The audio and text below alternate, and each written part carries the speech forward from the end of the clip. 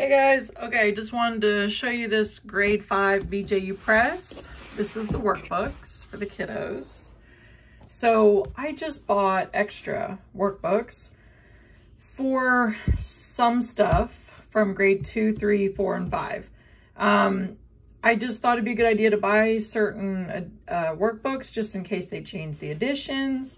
Also for financial reasons, I'm trying to just kind of buy stuff in advance because when I buy the BJU parent-led stuff, I know it's an investment and I know that I'm going to be spending a lot of money up front, and that becomes a benefit to me later because all I have to do is buy a workbook later. So for example, when you buy like just the English subject kit parent-led, it's like $100.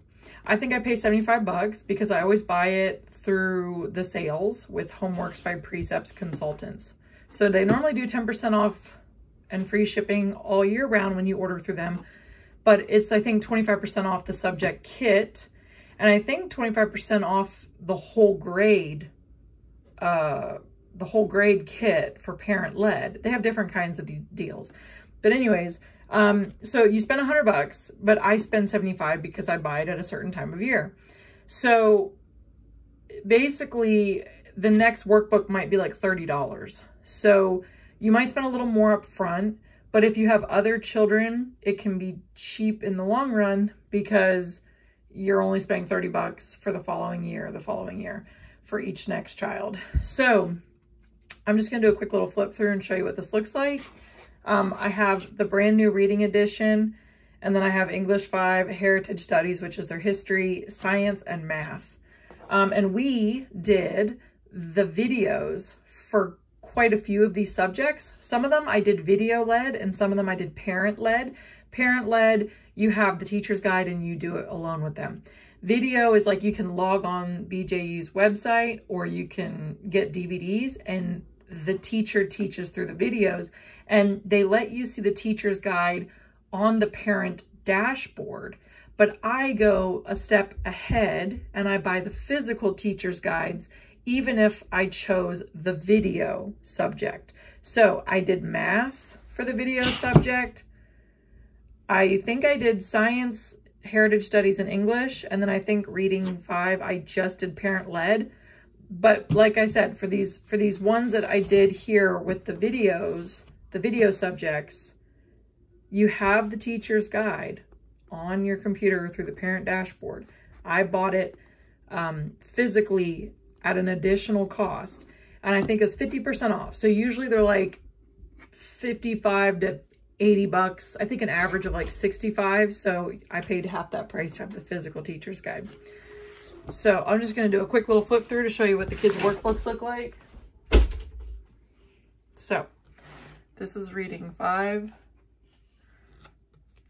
So you have a reader, you have teacher's guides, you have a book that looks like this, that's the answers. So this is like when they read in the reader book, they then answer questions as a workbook page.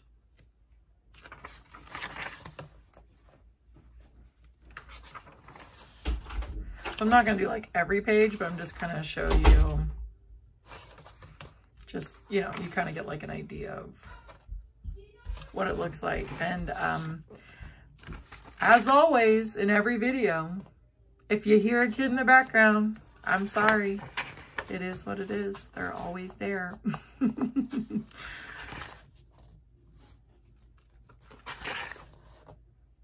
So this is like their newest edition for reading 5. So like I said, they have a reader, and then you have the workbook answer key. You have this thing for assessments. I don't know what it is. I haven't looked into it.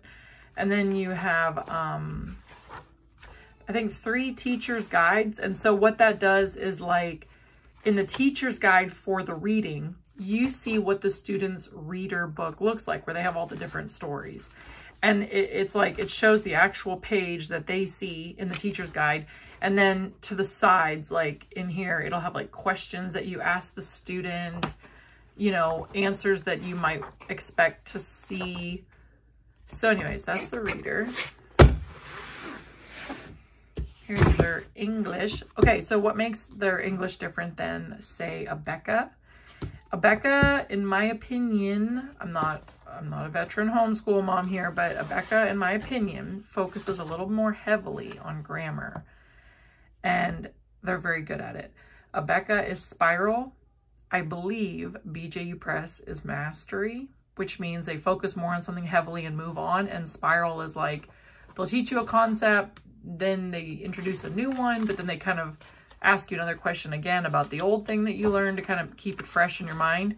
Every student is different, and what works for one kid may not work for another. So if something's not working for you, don't stress about it. Just give it up. You know, like there's some things that it's like, no, we need to push through this because we're not going to be lazy. But if something is just not working for your child because of the style it is, then I would recommend that you give it up and find what works for your child. But obviously every situation is unique. So with BJU English, you're going to see one chapter of grammar, one chapter of writing, one chapter of grammar, one chapter of writing. And I believe they started like that in 2nd grade. So like Abeka is just like, when I bought the Bju Press and I did the English 3, I ended up buying the Abeka grade 3 language because I felt like we needed it. But I'm not dogging Bju Press. I just, you know, every curriculum is different and they have different things. So this is not like an entire flip through, but just kind of going through it.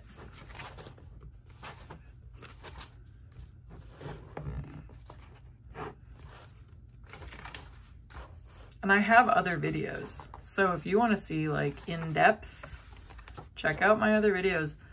This channel, as of right now, is predominantly flip throughs of homeschool curriculum. I'm sure I'll do other things at some point maybe, but for now, this is it.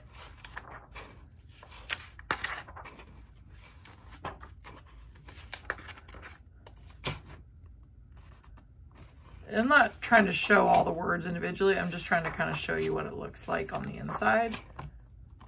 But like I said, there's more information. You might spend a little bit more with BJU, but you sure get your money worth. They have so much resources. And I will say, the stuff that they include in these subject kits, you might pay extra for with a different curriculum. So I'm very impressed with Bju Press. I do kind of worry that some of their new editions are coming out weak. I was looking at something, I think it was like an English, I think it was like, I don't want to be too specific, but I felt like some of their new editions were coming out kind of weak. Almost like less questions, almost like they were watering it down, and it's like, no, don't do that. Because the thing is, if something's not working for a certain child, like if it's too much for a certain child, just do half the questions. Just cross out all the even numbers and have them do the odd numbers or whatever. But I wouldn't just chop out the whole curriculum itself. Let it have more than what you need, and let the parent decide if they need to chop something out, but don't just chop it out for them. And I can't say 100% what I'm saying is accurate. I looked at the samples online, so that's where I'm going with this. I looked at the samples online and I compared the old edition to the new edition of certain subjects, and I felt like it was watered down.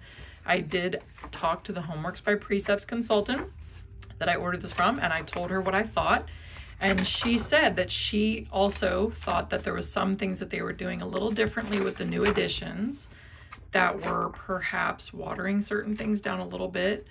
She didn't use that exact terminology. She said she understood, and she said that they get feedback from people and that maybe they're listening to the wrong feedback. Like I said, if something is too much for somebody, just let that person take it out. Don't take it out of the whole subject, or like the whole, don't take it out for other people is what I'm saying. Like when I'm doing English for my kids, I don't want like 7 or 10 questions for English. I want it to be a good little day's work. and then we feel good and we're done and we move on. But we still don't spend a lot of time homeschooling. Like the benefit of homeschooling is you might only spend a couple of hours a day, depending on the grade that you're at. And it also depends on if you do the videos. If you do the videos, it's going to take a lot longer. But I love homeschooling for the fact that you can get through things quickly, where your kid might be at school for 6 to 8 hours, you know, depending on the, you know, where you're going. At home, you can get the same amount of work done in just a couple hours, you know, depending on the grade. And that's what I really like about it. We can spend the rest of the day doing other things, and we like to do stuff. So I don't want to be too long. There's so many noises going on outside. I know my husband's here, but still, there's so many noises. I can't spend much time. I'll do a flip through of each thing individually though, if I don't already have it. Leave a comment. Check out the other videos I have if you want to see something. And if I have not done that video, leave a comment and tell me what you want to see, and I will do it. Okay. Just wanted to show you this. And sorry if I'm like rambling. I don't really mean to ramble. What else am I going to talk about though, right? I mean, I'm just sitting here flipping through books. So I'm just kind of sharing, but don't take everything I say for, you know, too seriously, because there's some things that I'm basing for different reasons from what I've seen. So you know, I'm not trying to say I know everything, because I don't. I will say something I've noticed in, I think it was grade 4 math, or maybe it was grade 5. It looked like they had taken out some of the reviews in the newer edition, and I did not like that. It was like, normally you would have like a cumulative review. Yeah, you'd have a chapter review, a cumulative review. And I think they've done a new edition in this one. I'm not sure. I didn't like that. I like the new one. They chopped it out, I think. I want it in there. I like those extra practice reviews.